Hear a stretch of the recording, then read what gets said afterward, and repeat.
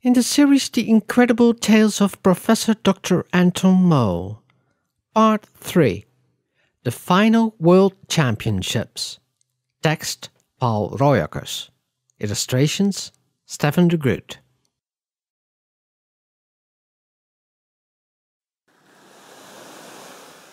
Our tale begins far from here, in a place known as a haven for temptations and exhilarating music.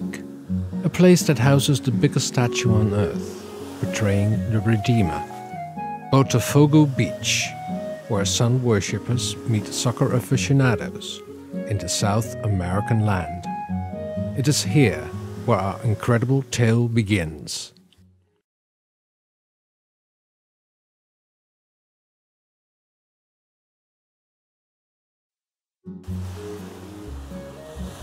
In the shadows of this huge statue lies Professor Dr. Anton Mole on the surf of an almost desolate beach. Exhausted from a gruesome journey on the ocean in a bathtub with his friend Quap the hippo, the professor slowly awakens. Quap is nowhere to be found.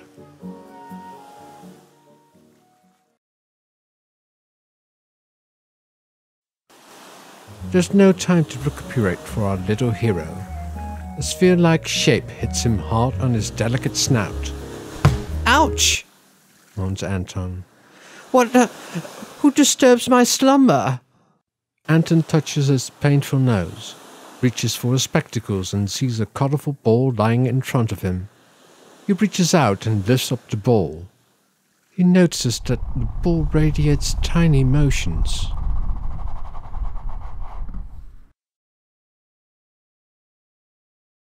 There's no time to examine the object thoroughly. A shrill, piercing voice plagues Anton's sensitive ears. "Shoot the ball all right? Are you that stupid, or am I so smart?" Anton turns around slowly and looks into the face of a drooling tapir.